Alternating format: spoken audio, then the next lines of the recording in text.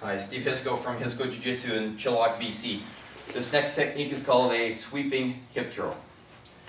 So for this one, we're going to start from our static position once again, stepping forward into my defensive stance. I'm going to move his hands out of the way, grabbing onto the hips, knee strike to the groin. I'm going to burn my foot down and across as I start turning myself into my technique for my regular hip throw. Now maybe the individual is a little bit smaller, which means that I really have to drop my center of gravity low in order to get my regular hip throw. So I'm going to use a sweep to help myself on this one. So once again, stepping in, one foot down, adjust my hands, bringing myself in here. Knee's going to come up, I'm going to sweep back as I pull the body forward. Okay? So once again, so we're stepping in, one foot down, across, start to corkscrew your body down, pulling the head forward and kicking that leg back. Now from this position, my knee drop, stamping kick. We're going to go into another after throw technique. So I'm going to bring my right foot behind his head. Now if he had a head of hair, I'd reach down and grab it.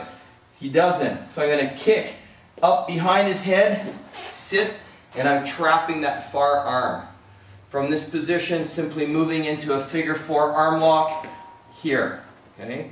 So I'm not so much lifting, but I'm bringing his hand across to my other knee.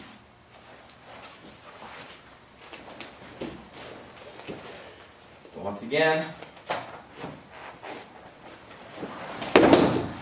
knee drop, stamping kick, step behind, lift, trap, and I'm sitting here on the side of his head, and his head is trapped between my calf and my thigh. My foot is trapping his arm to the floor so that he makes it harder for him to reach up and grab. Grabbing the hand into my figure four. Now, to get out of this position here, rather than just standing up, I'm going to straighten his arm out and put it across my body. From this position, his elbow is bent. I'm going to drop this knee to the floor, bring my hands down, and start rotating myself till he's on his stomach.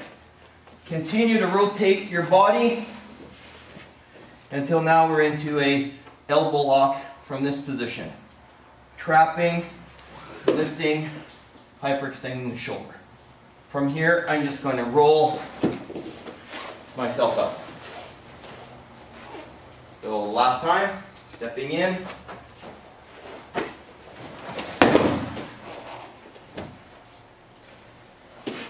Behind the head, low, trap, lock. Extend the arm, cross your body. Knee down, hands, and rolling yourself through. Elbow is bent with the arm across the body. Lift, back, and out. So that's our sweeping hip throw with after throw technique.